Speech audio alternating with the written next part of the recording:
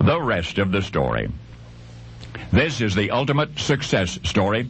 It's about a boy named James, entered the Army as a hospital assistant and wound up as Inspector General of the Army Medical Department.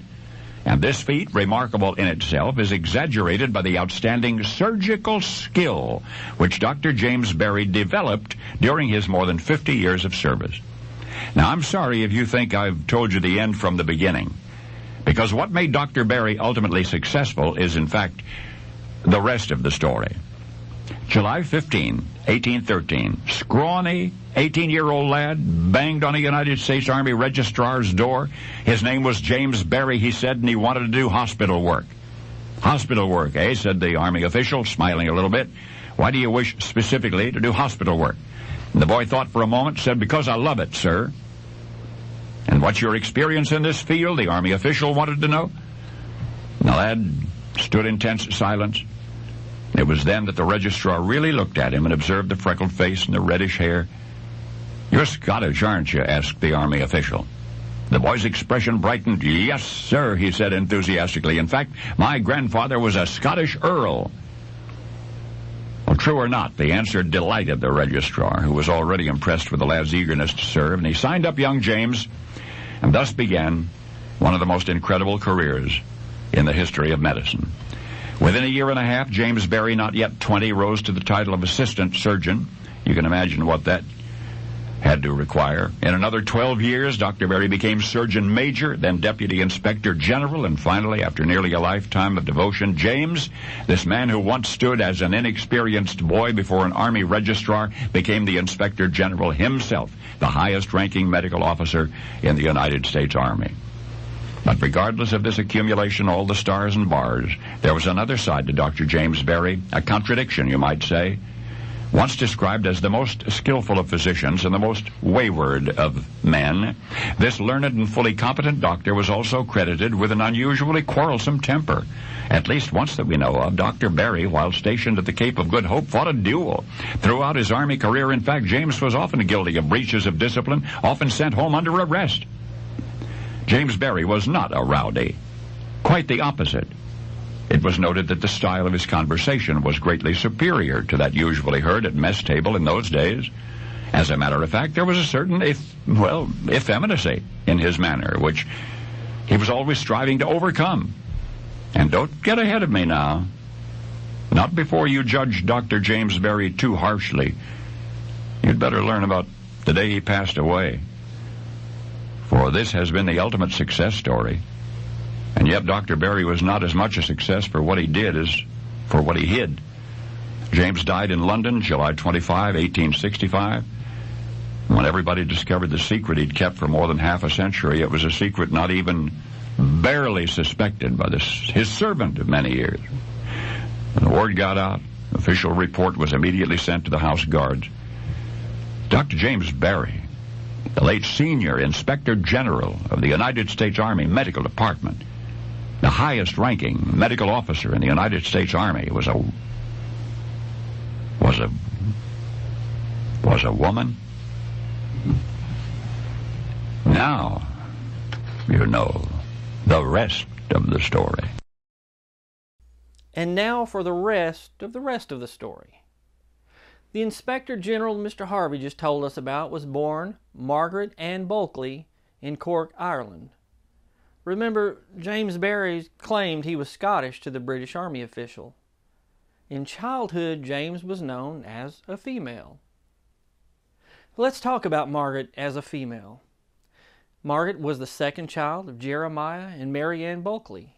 In 1804, for reasons we can only speculate on, Margaret's father rejected his wife and 15-year-old Margaret from their home.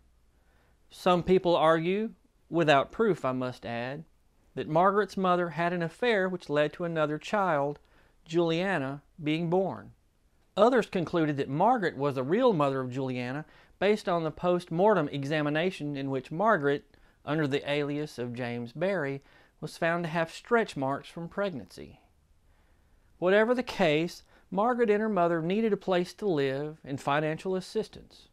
With no one else to turn to, Margaret and her mother went to London and asked help from Margaret's mother's brother, James. James was a professor and a painter whose artwork was not appreciated during his lifetime as it is now.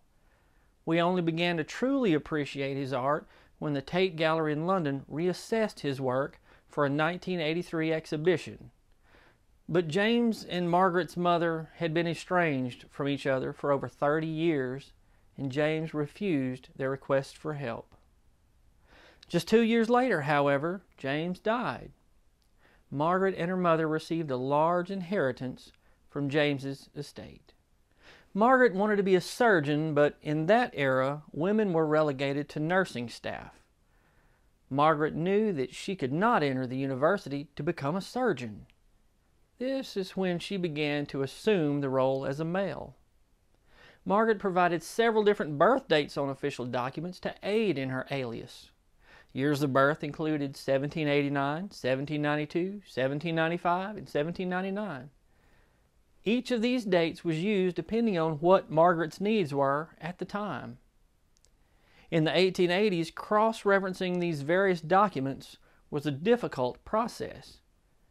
During her lifetime, there was no reason to cross-reference them because no one suspected the ruse.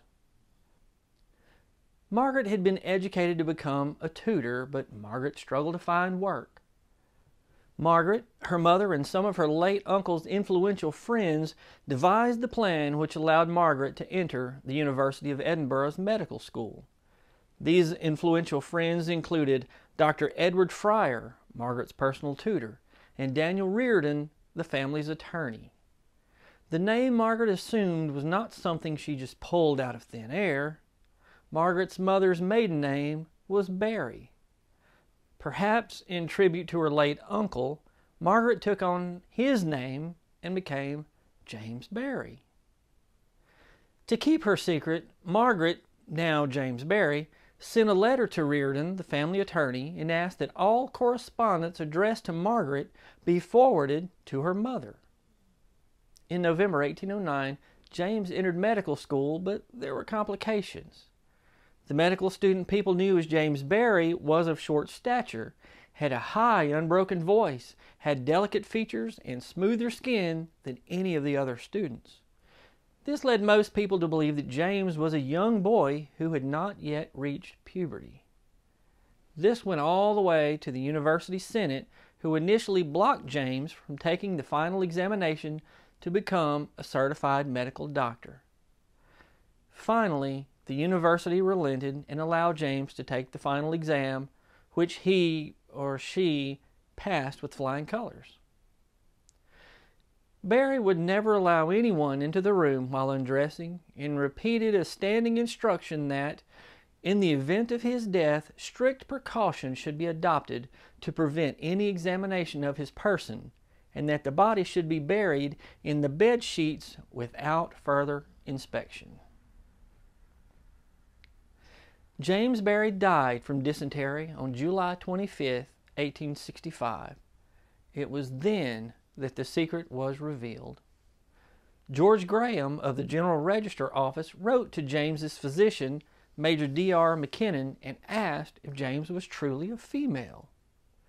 Dr. McKinnon responded that he had been intimately acquainted with the gentleman for a good many years, both in the West Indies and in England, and I never had any suspicion that Dr. Barry was a female. I attended him during his last illness and for some months previously for bronchitis. The effect in causing his death was diarrhea produced apparently by errors in diet. On one occasion after Dr. Barry's death, I was sent for to the office of Sir Charles MacGregor, and there the woman who performed the last offices for Dr. Barry was waiting to speak to me. Amongst other things, she said Dr. Barry was a female and that I was a pretty doctor not to know this and that she would not like to be attended by me. I informed her that it was none of my business whether Dr. Barry was a male or a female, that I thought it as likely he might be neither, an imperfectly developed man. She then said that she had examined the body and that it was a perfect female, and further that there were marks on her having had a child when very young. I then inquired, "How have you formed this conclusion?" The woman, pointing to the lower part of her stomach, said, From Mark's here, I am a married woman and the mother of 9 children, and I ought to know. The true story of Margaret Ann Bulkley, who became James Barrie, is so convoluted that even in the technology age with all the resources we have, it's difficult, maybe even impossible, to fully understand. It's hard to comprehend what lengths women such as Margaret had to go to enter a career field which was typically reserved for men. Some people argue that the fight for equality between the sexes is still going on. Maybe one day we'll get there. Maybe one day. I'm Brad Dison. Thanks for watching. And as Paul Harvey would say, good day.